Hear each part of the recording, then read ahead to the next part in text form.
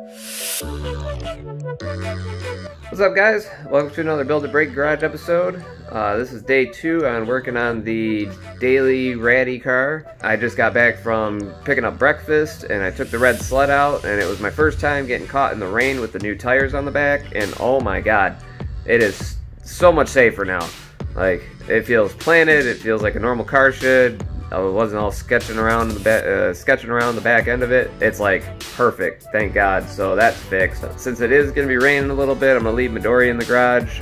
I'm going to move the 240 and then get the Ratty car in here, and we'll start working on the body kit and getting everything zip stitched back together from the accident. So let's get to work.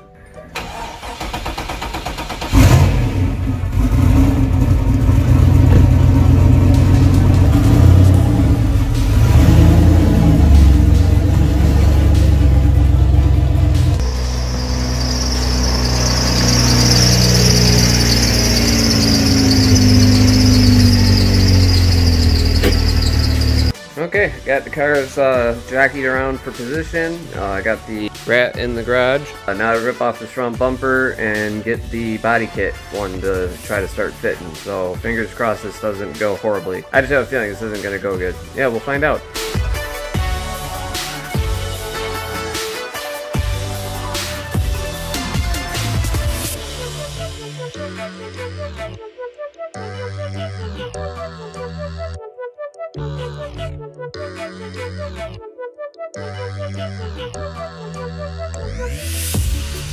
Well, I got the bumper mocked up. It is going to need some zip stitching to hold it onto the car.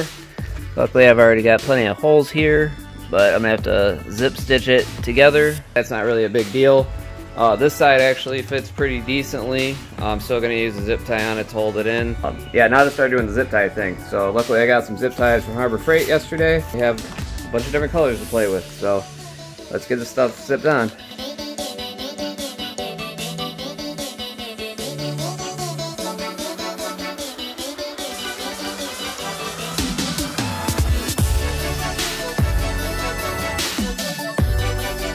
Got that bumper all zip tied on, and it's not going anywhere. At least I hope not. I got 4 zip ties on this fender, and then I got 1 zip tie, 2 zip ties technically, holding on this side. So next thing I'm gonna do is I'm gonna change out the idle air control valve so I can get the hood closed, and then I have to lift the car up and cut the fender liner on the driver's side because it's currently down and there's nothing to attach to on this bumper. So I'm just gonna cut it off. And then the next thing I'm doing is I gotta fix this side skirt. I gotta zip stitch all this back together. I got screwed up in the accident that happened before the accident. If you remember what happened to the turbo car before its ultimate demise. I might get this zip stitched up and we'll hopefully get it on the car today, and then that should be it. I'm not doing the rear lip today because I have to get the exhaust fixed first, and I want to make sure that they put the exhaust right when I get the rear lip put on, so that's why I'm not doing that today. But I'm gonna go ahead and get started.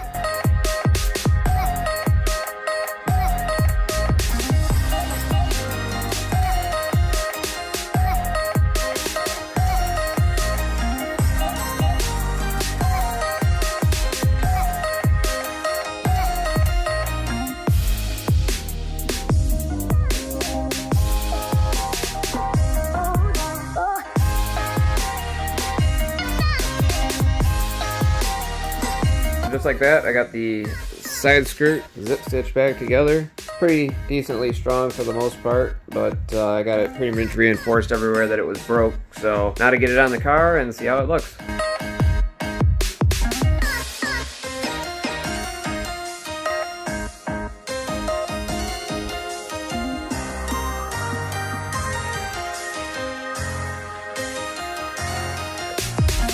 And got the side skirt on the passenger side.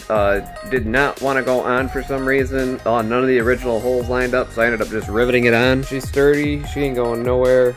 It looks pretty cool with the zip stitch and everything. So now I'm gonna scoot the car over, get the driver's side one on, and then that'll be a wrap for today.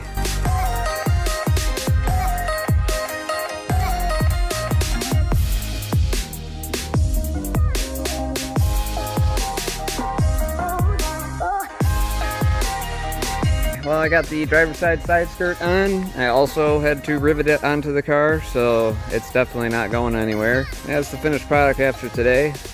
Not too bad. I just got to do the rear lip later once I get the exhaust fixed. That is all for today. I'm pretty whooped. The next thing we're going to do in the next video is the trunk lid and the rear lip. But be on the lookout for that. It might be in about a week.